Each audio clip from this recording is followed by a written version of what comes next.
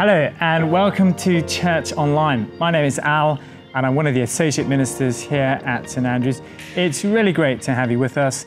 Today we're starting a new sermon series in the Lord's Prayer where we're going to be drilling down deep into this rich piece of Scripture. We're looking forward to that, but for many of us, being back online will be a bit of an anticlimax. And Alex, what are some of the challenges that we're facing at the moment? Yeah, thanks Al. Hi everyone, thanks for joining us today online. It's been a pretty difficult year between protests and pandemic, the economic downturn, homeschooling and now travel restrictions. We did think that a lot of this was out of the way and maybe there was a light at the end of the tunnel, but now it seems with these new restrictions that light is a little bit further away. So there is a sense of frustration, maybe an anticlimax. And what the future will bring. Added into all of this is the national security law, concerns about its implementation, when will we be able to travel again, when will COVID go away. So there's this deep sense of uncertainty, probably a lot of frustration, let alone material difficulties that a lot of people are facing. Loads of difficulties.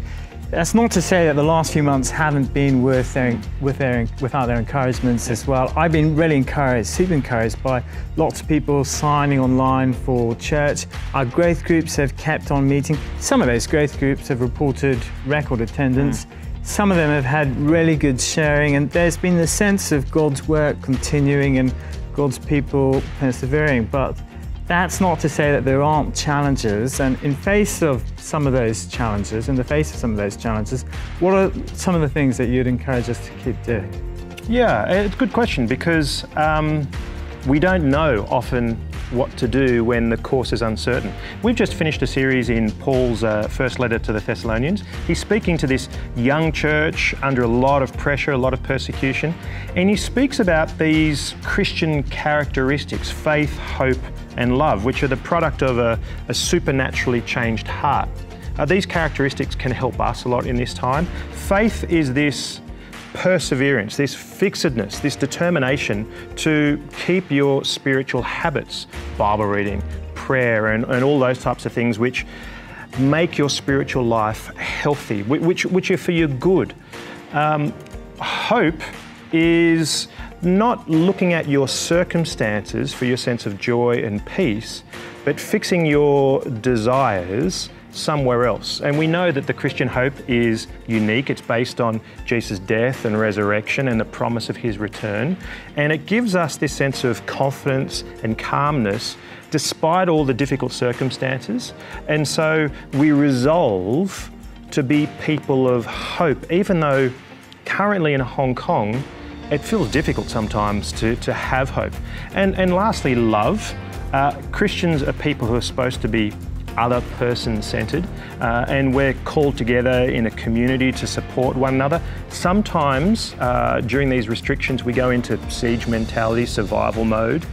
We isolate ourselves, but as we've been saying a lot, social distancing doesn't mean social isolation. So we want to connect with one another. We want to help one another out, and practically speaking, that just might mean taking the initiative to call people, meet with people, ask people how they're going, maybe reach out yourself if you need help.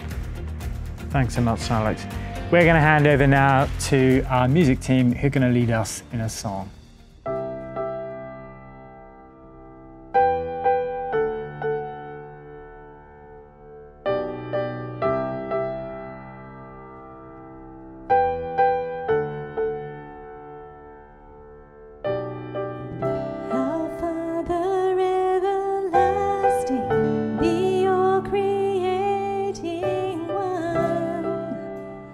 God Almighty,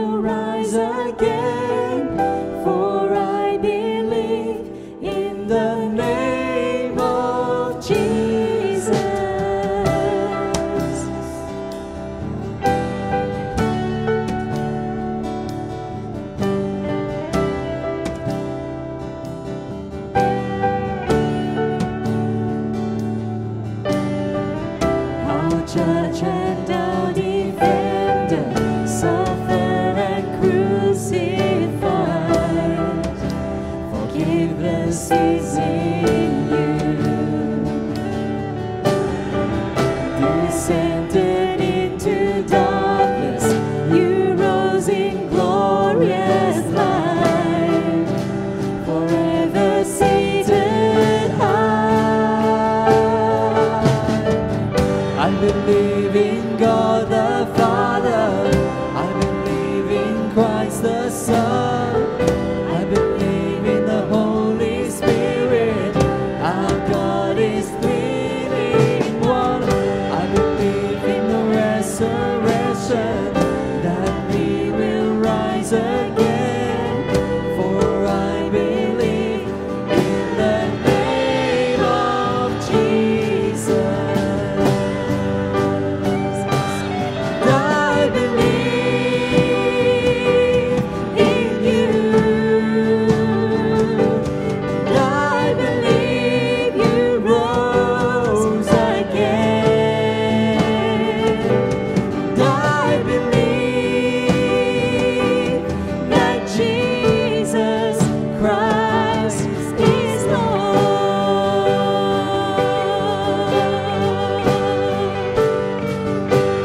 I believe in you. And I believe you rose again. And I believe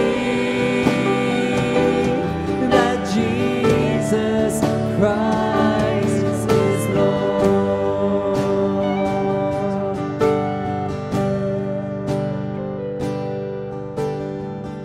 I believe in God the Father, I believe in Christ the Son, I believe in the Holy Spirit, our God is three in one.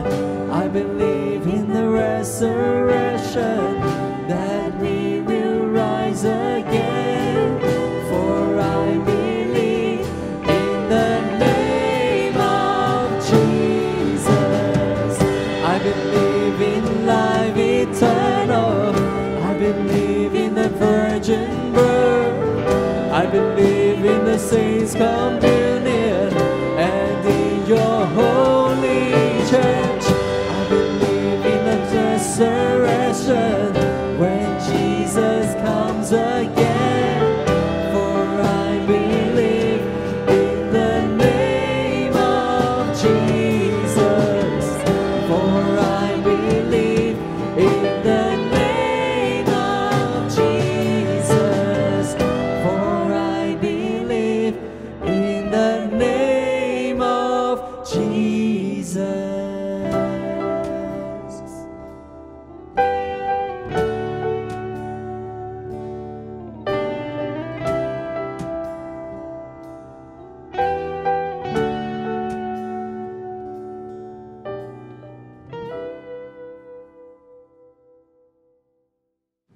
Matthew chapter 6, verses 5 to 15. And when you pray, do not be like the hypocrites, for they love to pray standing in the synagogues and on the street corners to be seen by others. Truly I tell you, they have received their reward in full. But when you pray, go into your room, close the door, and pray to your Father who is unseen. Then your Father who sees what is done in secret will reward you. And when you pray, do not keep on babbling like the pagans, for they think they will be heard because of their many words. Do not be like them, for your Father knows what you need before you ask him. This then is how you should pray. Our Father in heaven, hallowed be your name. Your kingdom come, your will be done, on earth as it is in heaven. Give us today our daily bread, and forgive us our debts, as we also have forgiven our debtors. And lead us not into temptation, but deliver us from the evil one. For if you forgive other people when they sin against you, your heavenly Father will also forgive you. But if you do not forgive others their sins, your Father will not forgive your sins. Prayer can be difficult. The last two men alive in a World War I trench were an officer and a private The enemy was descending upon them. There was no way of escape. And so the officer says to the private, "Jones, there's only one thing you should do, pray." But Jones replies, "Sir, I don't know how to pray. I only know one prayer." The officer said, "I'm not going to tell you again. Do it now. Pray." "All right, sir." And so Private Jones clasps his hands together and closes his eyes and prays, "Lord, for what we are about to receive, make us truly thankful." Prayer can be difficult. It's not just for the Private Joneses, it's difficult for many Christians. We're too busy, too stressed, too distracted. We've got so much going on in our minds. Often we're reluctant to pray. We struggle with apathy. Prayer can be difficult for many people. And yet, if you're a Christian, there is nothing more essential than to pray. Robert Murray McCheyne once said, when someone is alone on their knees before God, that they are, and that alone. In other words, there is nothing more vital than who we are and what we do than prayer. Now, prayer is important for at least 3 reasons. First, you cannot know God except through prayer. For any relationship to exist, communication is vital. There's a difference between knowing about God and actually knowing God. There's a difference between knowing something about God and knowing Him in a deep and personal way. Prayer is communication. It's the way we enjoy intimacy with God. But secondly, you cannot know yourself except through prayer. If we are creatures made by God, then the way we know ourselves is to be connected to that God, to know His mind, His purposes, His priorities for us. To understand God, in many respects, is to understand yourself. If you're disconnected from your Creator, then there is only a limited amount that you can know about yourself. It's only through prayer that you can get a real sense of who you are. And thirdly, you cannot know real peace except through prayer. Our world conditions us to expect comfort and security and perfect fulfillment. And materially speaking, we've never had it so good, and yet we live in this age of anxiety. All around us, people are anxious, uncertain, fearful, dissatisfied. And yet the Bible tells us, do not be anxious about anything, but in everything pray. And the peace of God, which transcends all understanding, will guard your hearts. Maybe you've felt that deep sense of perspective and calm when you've just spent even 10 minutes in focused prayer, more so than getting calm from Netflix or shopping or hours in a restaurant. Prayer is the most important thing we can do, to know God, to know yourself, to have peace. So if it's the key for everything, how do we do it? Well, the Lord's Prayer is Jesus' way of answering this for His disciples. It's a masterclass in prayer from the Lord of prayer. Jesus Himself was familiar with the realities of life. He knew what it was to be tired, to be disappointed, to be burdened down by the responsibilities of life. But He also knew how incredibly valuable prayer was. The Gospels speak repeatedly about how Jesus prayed. He prayed in public, He prayed alone, over and over and over again. And the Lord's Prayer is probably the set of words that has been most repeated in human history. Almost certainly, there is no set of words that has been more frequently repeated by people. And it's beautifully simplistic and spiritually stunning, because here, compressed and summarized, is the breadth of Scripture. There you can go amplifying these particular phrases and capturing what the Bible teaches about God's priorities and His purposes for humanity, meditating on different parts of the Bible and on different parts of life. And so over the next few weeks, we're going to be thinking about the Lord's Prayer by looking at each of these phrases, beginning today with that first phrase, our Father in heaven. And so we'll see two things, the basis of prayer and the manner of prayer. Jesus begins by teaching us the basis of prayer. The first thing we need to know is that we pray to our Father in heaven. Now, the original word that Jesus uses here for Father is the Aramaic word Abba. It's a term of respectful intimacy used in Jewish families. It's more respectful than daddy, but it's more intimate than father. It's like dad. And Jesus tells us to begin our prayers by addressing the transcendent creator, the omniscient ruler, the terrifying judge of the universe as dad. Straight away here from the very beginning, we get something intensely powerful and reassuring. Before we say anything, we remind ourselves about the one to whom we are speaking. We are addressing the God of the universe as Dad, as our Father. Now, of any relationship that you have, the father-child relationship is the most unconditional. It's even more unconditional than the relationship between a husband and a wife. If a 5-year-old daughter wakes up her father at 3 o'clock in the morning and says to him, "Daddy, could you get me a drink of water?"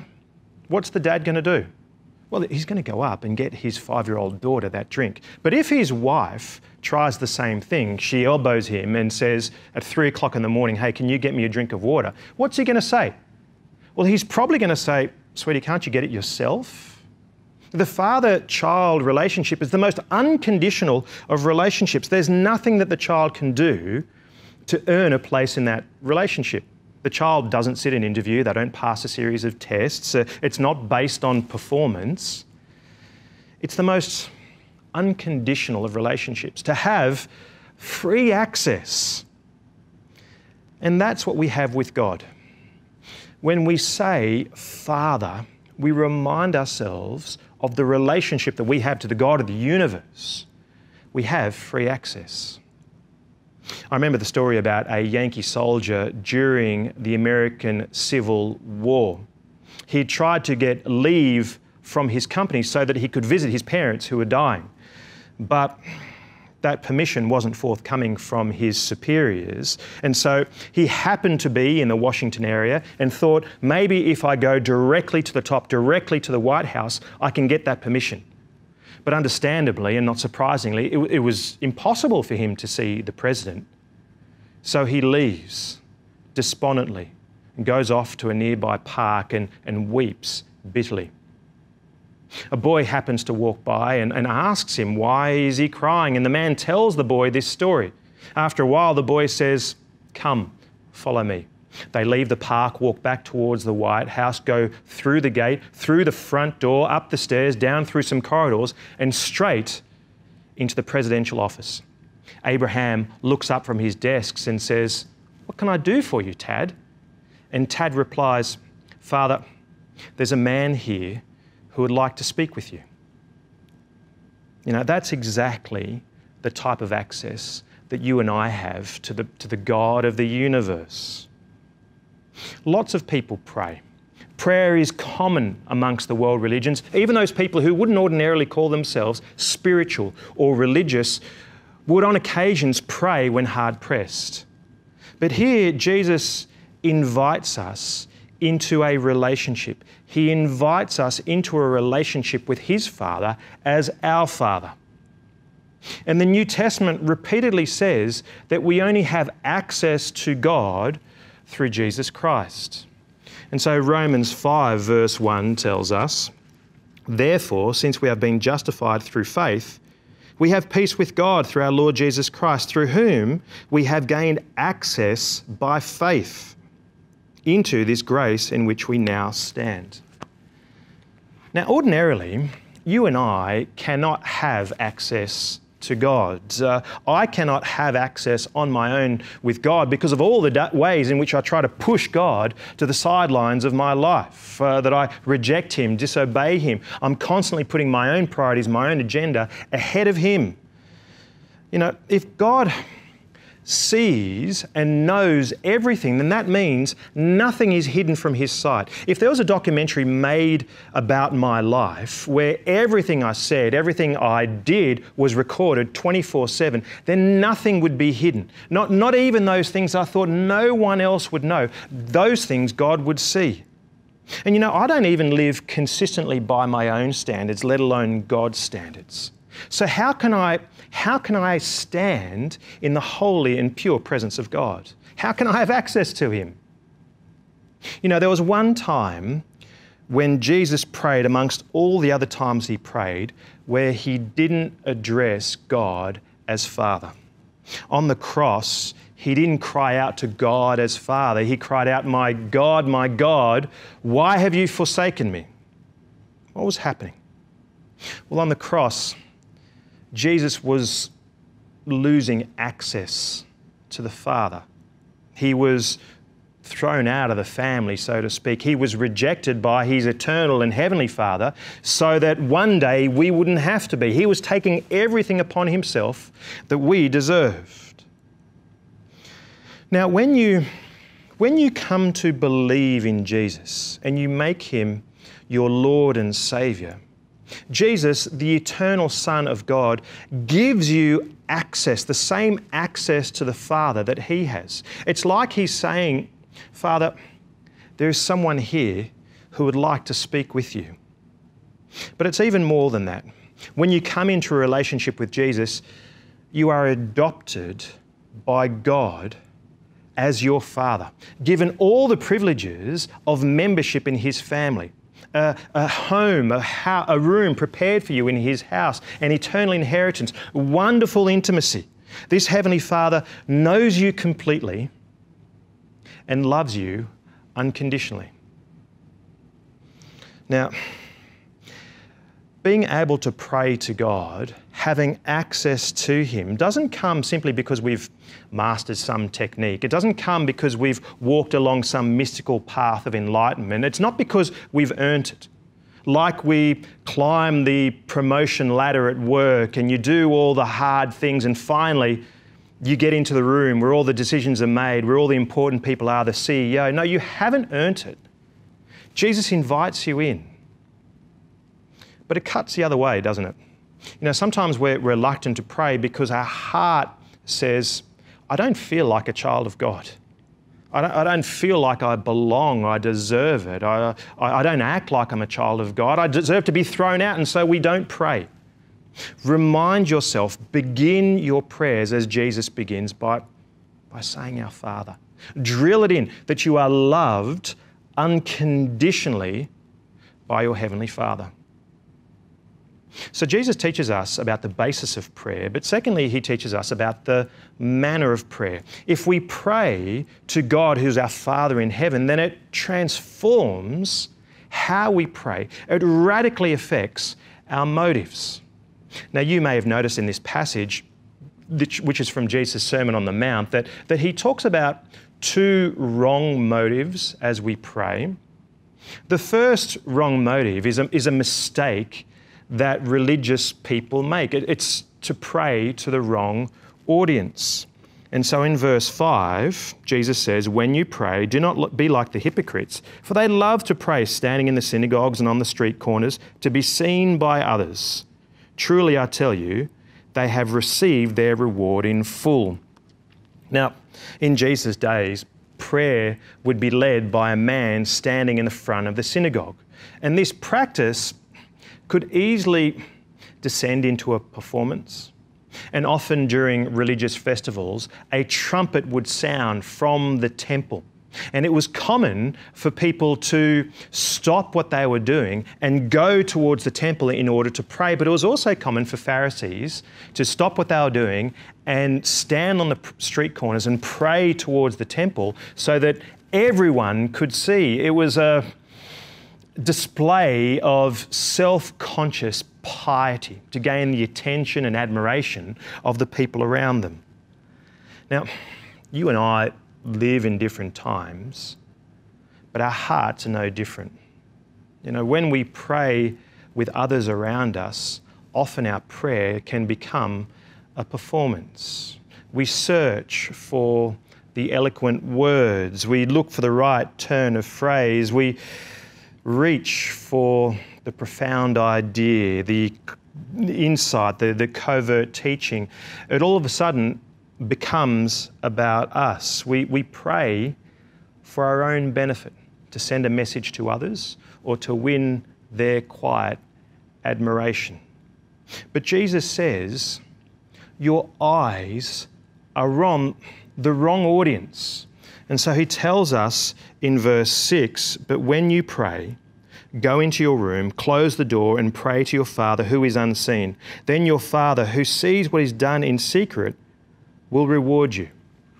We often do things to be seen by others, but Jesus tells us, ultimately, you are seen by God. If God really is our loving Heavenly Father, then everything we think or say or do is under His loving and watching gaze. Everything comes to His attention and mind. That means regardless of whoever is around you, you live before the audience of one. You live before God. And so why then would you be so fixated upon what other people around you think? Why would you be so besotted about getting their approval? Why would you be so concerned about the subjects of the kingdom when you have the audience of the King? Now think about how this reality should affect your life. If you pray to God as your Father, that means you're an heir. You're being promised an eternal inheritance. That means that, really it doesn't matter what people think about you. It doesn't matter really what the boss thinks about you. It doesn't matter if someone tries to take down your reputation. In the grand scheme of things, it doesn't really even matter if you get a chronic illness. Let me put it this way. If you have $1 billion in the bank and someone picks your pocket of $100, do you get stressed out? No, of course you shouldn't. And yet some of us do. When somebody criticises you or tries to bring you down, you melt away. We become obsessed with climbing up the ladder of public opinion with those around us. We become enamoured and constantly worried by what people think about you. And in other words, you're looking to the wrong audience. You've forgotten that you're a child of God, that you've got an audience with the King. If the first mistake is to pray to the wrong audience, the second mistake is to pray forgetting that God loves you. And so verse 7, and when you pray, do not keep babbling like the pagans, for they think they will be heard because of their many words. Do not be like them, for your Father knows what you need before you ask Him. Often when people pray, they try to bend God's ear. We try to force God to listen. We somehow think that the length of our argument will convince God to answer our prayers. And it's a common habit. Think of the people around the world praying on their mats, the different religions who observe that practice, or people who go back and forth praying at a wailing wall, or spinning a prayer wheel, or burning incense, or those who make their appeals to saints, who finger these special beads or light candles. These are all rituals, all practices and ceremonies, special words, maybe with good intention, but with the background assumption about God, that God might be too shallow enough that I can actually manipulate Him with my words, that God is not wise enough that He needs my advice, that God is not caring enough that I must overcome His reluctance to listen to me by persisting in prayer. But it's like Jesus is saying, don't be like those people. Don't think that you can nag God into getting what you want. Don't think you have to fill God in about every situation like He doesn't know. You have a Father in heaven who knows exactly what you need before you do. You have a Father in heaven who is more committed to your good than you are. Now, of course, Jesus isn't saying that we should only pray for short periods. He'll say elsewhere in the Gospels to his disciples that we should persist in prayer. The Apostle Paul says we should be constantly praying. But the background assumption is that sometimes we can be forgetful in prayer. When we extract what we want from God in prayer, we forget that God is always working for our good, that He loves us. Look, when we pray, our Father, we're also saying, Father, I know that you're listening to me all the time. I know that you're going to answer my prayer even when I can't quite see what that answer is. If you're a parent, you know this. Your heart aches to provide for the good of your child. If your child asks for something and you can't give them what they need and they begin to cry, it feels like something within you is dying. And you won't rest until you try to figure out how you can provide what your child needs. Why would it therefore be any different with God? Would God not be able to give us what is for our good, what we need? And so when we pray our Father, we pray with total confidence, knowing that God is our Father, we are His children, and He will provide for our good according to His purposes, and even though you don't know exactly how He'll answer your prayers. Now, what does this look like in practice? Rebecca was late one morning on her way to work. It takes her at least 40 minutes on the bus to get to Admiralty, and she was a bit stressed out because she couldn't get a seat on the bus and she had to stand, and she'd forgotten her phone at home. And so she couldn't exactly do what she normally does. She couldn't check her email. She couldn't check TikTok. And so as she's standing there in the bus holding on to the handrail, she begins to pray, praying that prayer, the Lord's Prayer that she'd been taught only a few years ago when she'd become a Christian. And as she begins to pray, saying, "Our Father in heaven," she pauses, thinking about every single word. She says, "Dear Heavenly Dad, thank you that you love me.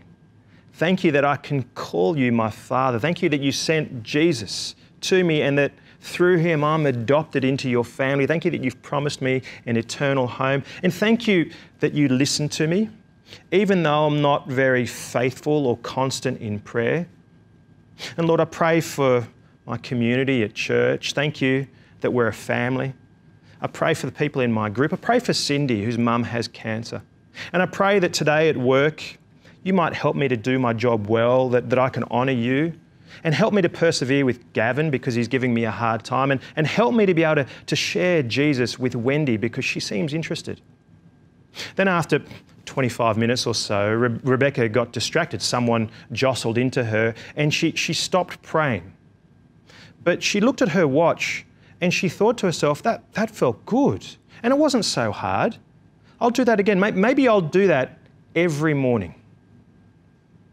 We can pray constantly, joyfully, eagerly, confidently, all because we have a Father in heaven who delights to listen to us and who loves us. Let's pray. Our Father, thank you that you give us this incredible gift of prayer, that you delight to listen to us, and that we can call you our Father because of what your Son Jesus has done for us on the cross. Lord, thank you that we're adopted into your family, that we have the full rights and privileges of membership, that we have a heavenly home prepared for us, and that you constantly provide for our good. Forgive our reluctance to pray, how we constantly get besotted, distracted by the demands of this world, and we forget this incredible resource, this gift that you've given us. Lord, help us to be people marked with prayer in every season. Guide us by your Spirit, Lord, because we need your help, we pray. Amen. Hi, church. For those of you who haven't met me yet, my name is Suzanne, and I'm relatively new here at St. Andrews. For those of you who know, we are back to more stringent requirements, and so we're back to worship online, and small groups will be meeting online, because we do want to serve you and protect your health and safety. But it's most important at this time for us to spend our time in prayer and looking to the Lord for our strength and our guidance. Today's verse is from the book of Lamentations, chapter 3. For those of you who know Jeremiah, he was called the weeping prophet because Jeremiah suffered so much for speaking the truth. And yet in the midst of his lamentations, we find in chapter 3 this verse. Because of the Lord's great love, we are not consumed, for his compassions never fail. They are new every morning. Great is your faithfulness. I say to myself, the Lord is my portion, therefore I will wait for him. The Lord is good to those who hope in him, to the one who seeks him. It is good to wait quietly for the salvation of the Lord. Let us pray. First, in our prayers for the world, we lift up Thailand. O Lord, give them your peace and your stability in spite of political turmoil and unrest. We stand with those who fight against the corruption and oppression of drug and sex trafficking. Let the light of the gospel spread in this predominantly Buddhist country. We pray that you would strengthen the small but vibrant Thai church, that it might be a faithful witness to Christ. Help the NGOs and charities working in Thailand, many of which are Christian, to use their resources well to share the love of Christ. And please, Lord, protect the refugees and asylum seekers across the world, especially those fleeing war-torn countries or religious persecution. Protect them, O Lord, and provide food, shelter, and security. Give wisdom to world leaders as they seek long-term solutions for millions of displaced people. Next, we intercede for Hong Kong. With the recent escalation of COVID-19 infections and increased restrictions, we ask for the recovery of the afflicted and extra protection and safety for frontline workers and caregivers. Please help us, O Lord, to deal with our frustrations and anxieties in these difficult times so that we would persevere and be patient as much as possible. For those who have been deeply affected by the slowdown in the economy, provide for their material and financial needs. We pray especially for the poor, the homeless, and the marginalized. Open our eyes to see them and to care for them as Jesus would want us to. And Lord, help all the Christians across the city to be united in our faith, despite other differences that we may have, so that we would be a source of hope and encouragement to others because of what we have in Christ. Finally, we pray for St. Andrew's, that we would be a community of mutual support and love for one another. Even though we come from a wide variety of backgrounds, we have a deep common bond in you. In these difficult times, we need to stay connected to one another, providing love and care and pointing one another to Jesus. We are grateful for Arlene and our Home for You ministry, which cares for our domestic worker community with joy and faithfulness. Please continue to give them opportunities to learn from God's Word and to grow in their love for Jesus. Provide for their spiritual and emotional needs as they serve in Hong Kong and are far away from their families. For all of us, in these times of increased social distancing and bans on group meetings, teach us how to draw closer to you, God. May we be eager to practice our spiritual disciplines of prayer and Bible reading, and be quick to look on what you are teaching us. During these times of trial and anxiety, we take comfort in knowing that you are enough. Your compassions never fail, and you are always faithful. O Lord, we put our hope in you and wait for you. Amen. A couple of notices from me as we finish. Firstly, our ACM. Now, our ACM is scheduled to take place next week. Obviously, the new restrictions put quite severe limitations on that. It means that not many people can be there physically. We're going to press ahead with it because we've already rescheduled it once, and if we keep on postponing it, that's not going to be helpful. We'd still love you to take part online. You can find details on our website. Just check that out. The other thing to mention is giving. During this time, we're hugely dependent on the generosity of people. If you'd like to give towards God's work here at St Andrews, then we'd appreciate that. Again, you can find all of the details online. That's all for now. Thank you so much for joining us. See you next week.